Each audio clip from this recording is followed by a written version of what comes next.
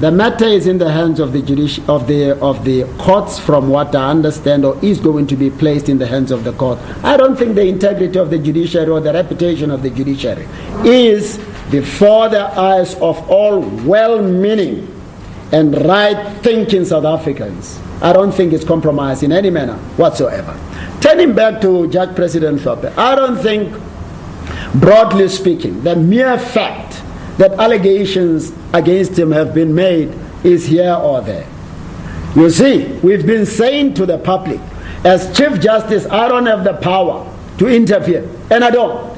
If people want me to have the power, they must speak to Parliament to amend the Constitution and to amend the Judicial Service Act, to give the Chief Justice the power, or the Superior Courts Act, to give the Chief Justice the power to intervene when there are allegations in any court. I don't have that power.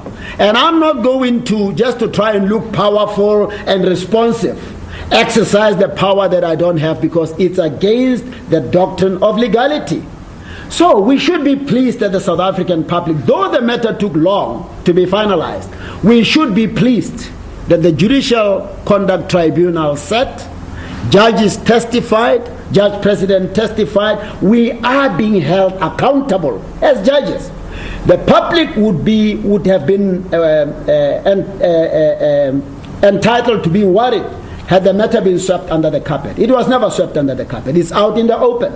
It took as long as the Judge Motata matter. It took as long as the judges Preller and Poswa and others matters. Those are the exceptions. Only 3 matters.